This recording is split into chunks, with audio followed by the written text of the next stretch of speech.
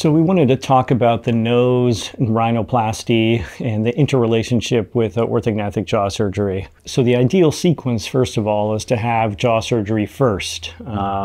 If there's breathing trouble, if there's nasal aesthetic concerns, sometimes that seems like that's the lower hanging fruit, and to do that first. But the ideal sequence, if we can, is to always set the foundation first. So that's doing the orthognathic surgery, in particular the Le Fort. And there's certain ways that we do it to try to set us up for success for a future rhinoplasty. There's ways that we manage how the septum attaches to the upper jaw. There's ways we can actually open up the bony nasal cavity and remove part of the bony septum during jaw surgery.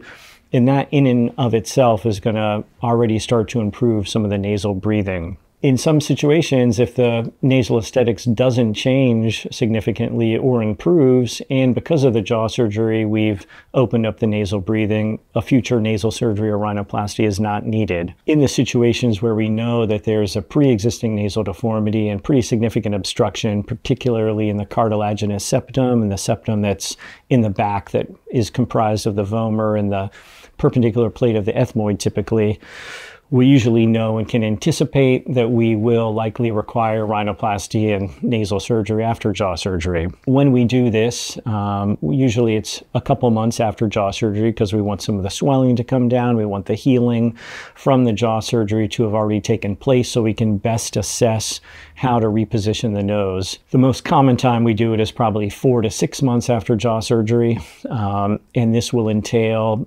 opening up the breathing by way of septum and septal repositioning, squeezing away the turbinates or pushing those out of the way to open up the nasal cavity, doing some manipulations of the cartilage to tighten the cartilage and place grafts that open up the internal and external nasal valves.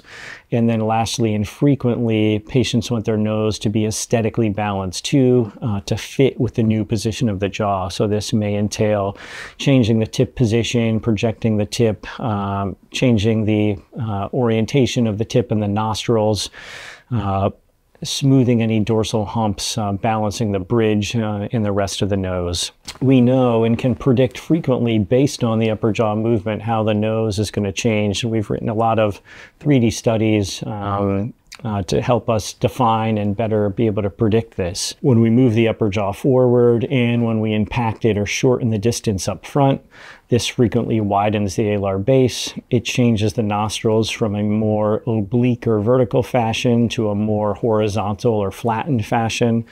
It changes the tip projection so that the part of the lip at the base of the nose to the tip of the nose shortens, even though maybe the overall tip projection increases.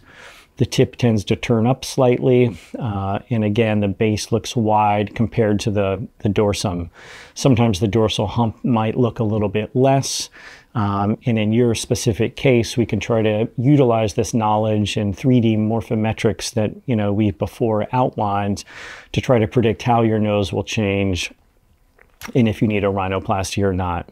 But again, it can be very important both functionally and aesthetically, and there's several things that we do again during jaw surgery to help set us up for future success with rhinoplasty, try to mitigate any untoward changes to the nose, and in the end of the day we want the most balanced nose, face, open airway we can possibly get.